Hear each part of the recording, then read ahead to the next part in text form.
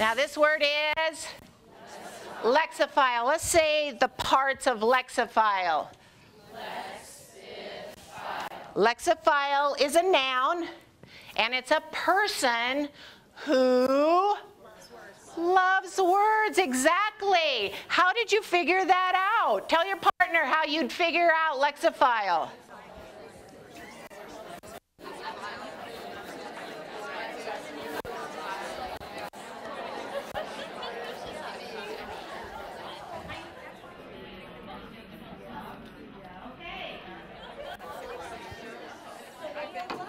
You guys are exactly right. What you did were took the parts, the known roots from either Greek or Latin, and know that lexicon is pertains to words or books, and phile or philios means loving or dear. We have other words in the English language that use either one of those parts, then I'm sure you can think of some. But we're going to go with lexiphile is a lover of words. Now that's what, in our context, that's what we want all our students to leave in May, being lexiphiles. We would love it if all of our students just love words. And you can make that happen, or you can increase the odds of that happening in your classroom by being word conscious and helping your students be word conscious. So that's lexiphile, lover of words.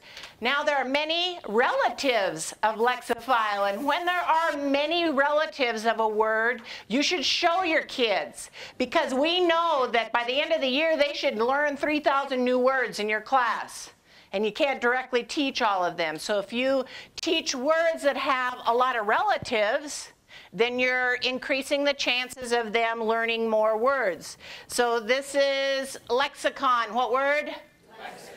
Lexicon. Lexicologist. Lexicology. Lexicography. Lexicographers. Lexicalization. All right. Now I would do girls and boys, but be a little rough on you, the men. So we'll do you people that love Superman more than Batman. You go first.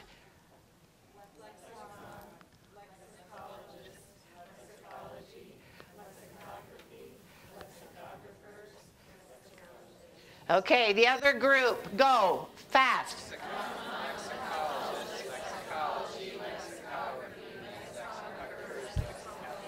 Okay, great. Now, you notice that I'm having you pronounce these new words a lot, because pronunciation is the hook in your brain that connects that word and its meaning. So the more you have kids pronounce the words, the better. And there have been studies done that teachers do a great job of themselves pronouncing the words many times without the kids actually having to produce the word and pronounce it. So the point is to try to make sure that your students are pronouncing these words. So whenever you show them the relatives, you should tell a little story. So we have the lexicon of a lexicologist is a dictionary. Some lexicologists may specialize in lexicology. Lexicography is a study, let's see, lexicography, I gotta read this, sorry. And it's okay, because Anita Archer even had to read it. Some even specialize in lexicography, and then those guys are called lexicographers. These people write dictionaries, and they use a process called lexicalization to choose what words go into the lexicon. Back to the top. So that's the word family of lexiphile. What word?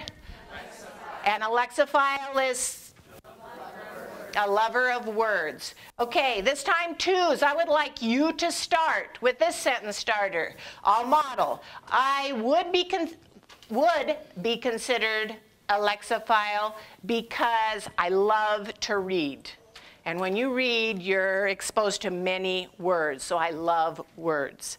All right, twos start, then ones. Go.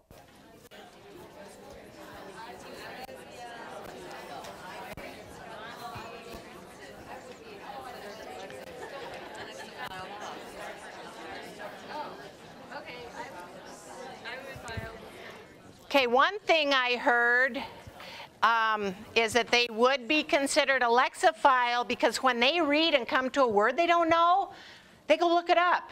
They find out the meaning of new words. All right, now we're going to play a little game with how surprised would you be if.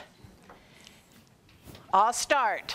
How I would be surprised if a lexophile was seen reading an Avengers comic book, because lexophiles are lover of words, so I think they'd be reading big, long novels.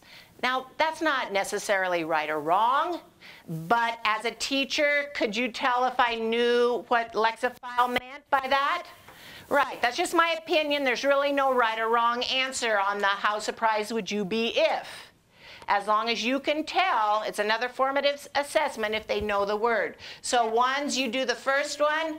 Twos, you're going to do the last one, and that's a challenge because you're using both of our new vocabulary words. Go. Ones.